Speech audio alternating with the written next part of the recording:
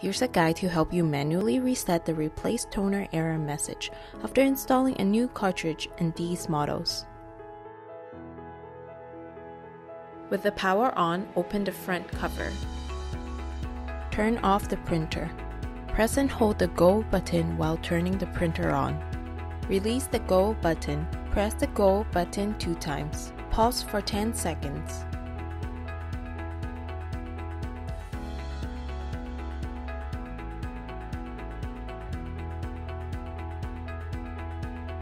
Press the Go button 5 times.